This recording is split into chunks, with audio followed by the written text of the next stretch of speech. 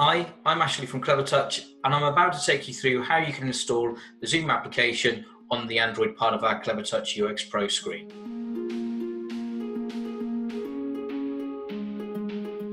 So for the purpose of this session, I'm going to be showing you how you can install the Zoom app on the Clevertouch UX Pro. So firstly, click on Present, then click on Apps and click on Chrome. Once you've clicked on Chrome, in your web address, if you search zoom.us, this will bring you to the Zoom website. From here, once it's downloaded, we will click on Resources, which is just up here. And then we'll click on Download Zoom Client. In order to download Zoom, you just click on Download from Zoom. What that will then do is, do you want to download the Zoom app? So we just click Download, and that will very simply take us through to downloading the app. With the app downloaded, we're now going to install it. So I'll click on my home file, and then we'll click on Files.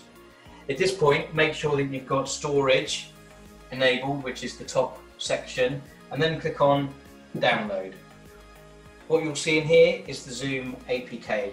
Click on the app and it will ask you if you want to install it, and you can say yes to that or just once. At this moment in time, click on Install and it will install the app for you.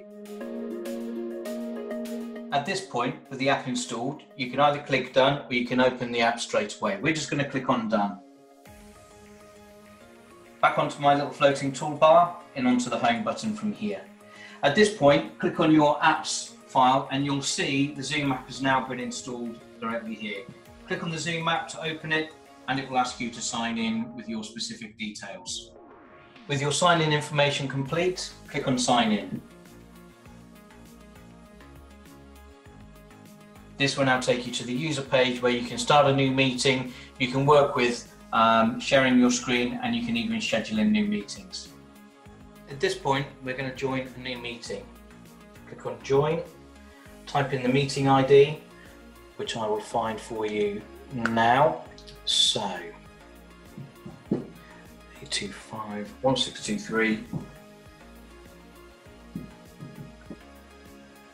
Now I can rename myself at this point as well. So what I'm going to do, I'm going to rename my screen to Clevertouch, so it's very clear when we're bringing in a Clevertouch screen, because at this point we're going to be sharing the screen back to anybody within our meeting space. So click on Join Meeting and that will bring us into our meeting space.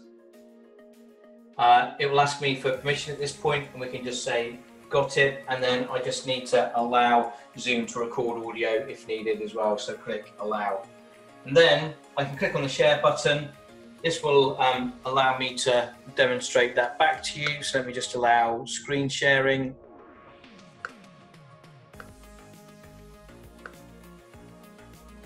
And we can now share our screen back. So click on Screen and I'll now be sharing my screen. At this point, click on the little Don't Show Again and click Start Now. And then also make sure that you've ticked the little box that says Allow Display over other apps. So we can click that button and that will allow us to record back. So again, just hit the back button and you'll see that we're now recording screens.